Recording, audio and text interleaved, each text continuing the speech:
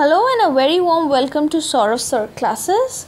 Today's tutorial will be on macroeconomics. The subtopic is closed economy versus open economies. In case of any queries with regard to our tutorials, contact us on 9836793076.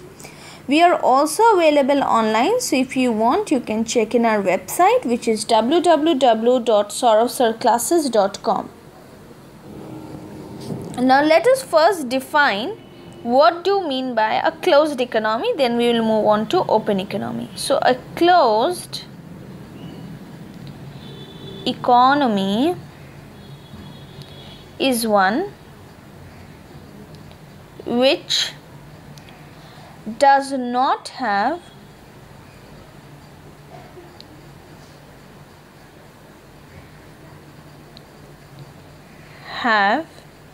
any trading relation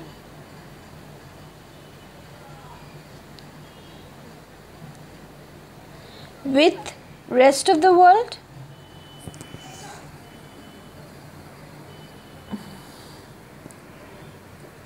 and trading relation means import export, okay, or any link with the world's financial market. And by this we mean you are not borrowing or not lending, not engaging in any kind of transaction with the world financial market, okay. Now what do we mean by closed economy?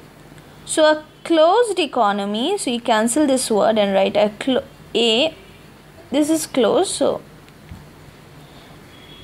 an open economy is the one which does have trading relations with the rest of the world and link with the world financial market. So these are the alterations I have to make in the definition.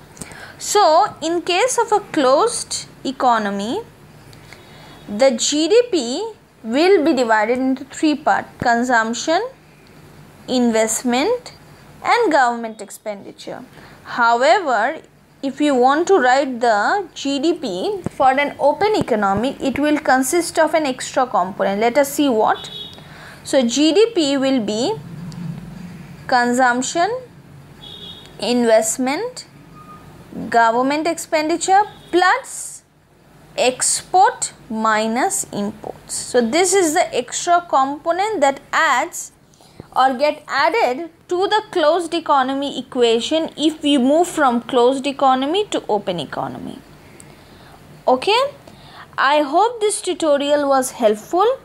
If it was, please like our videos and leave a comment. We will be back with more interesting videos, and thank you for watching.